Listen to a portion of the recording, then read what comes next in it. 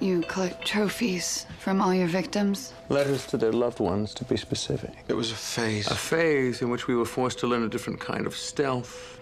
You see, over time, Niklaus's enemies grew so numerous, we had no choice but to artfully withdraw from the world.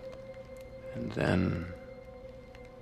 well, I wouldn't exactly describe our presence in this city as discreet. Wouldn't you agree, Niklaus? We all saw the White Oak destroyed.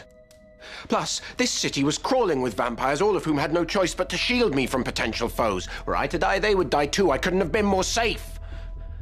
And now my Sire link is undone.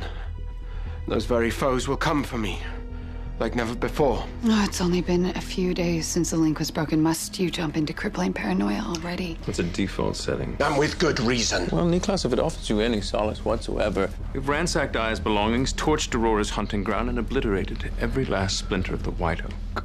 I would be mad to believe that. Perhaps you should see a therapist.